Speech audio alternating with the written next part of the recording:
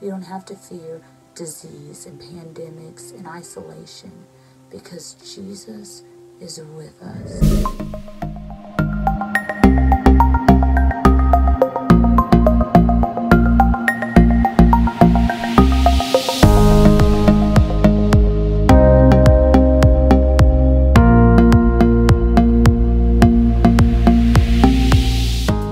Hey YouTube family, this is the Truth Over Trauma with Colette Bowers. How are you today? I want to thank you for joining me as we look into the Word of God for the truth over every trauma that we face. Today we will be reading Mark chapter 16 verse 16. He who believes and is baptized will be saved, but he who does not believe will be condemned. God has given us truth to overcome the things that cause us to be separated from Him, whatever causes us to have a life that brings destruction and ultimately leads to death and total separation from all that is good, which is God.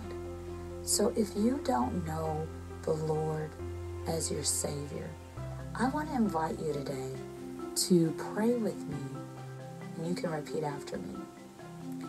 Dear God, I'm a sinner.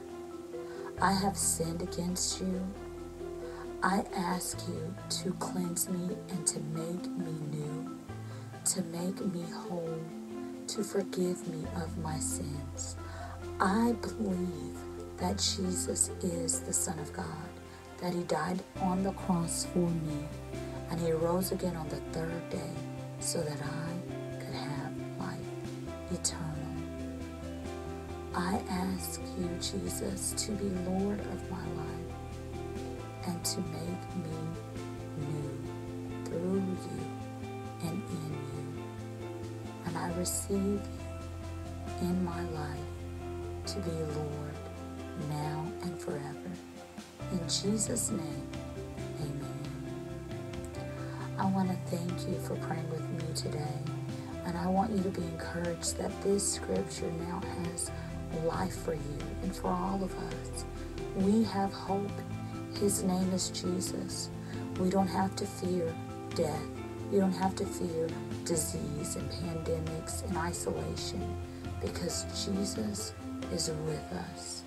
I want to thank you for joining me today. If this verse and this prayer that we prayed helped you, I would like to ask you to subscribe, share, like, and hit the bell for notifications. Remember, Jesus is the truth over every trauma that we face. Have a great day. Bye.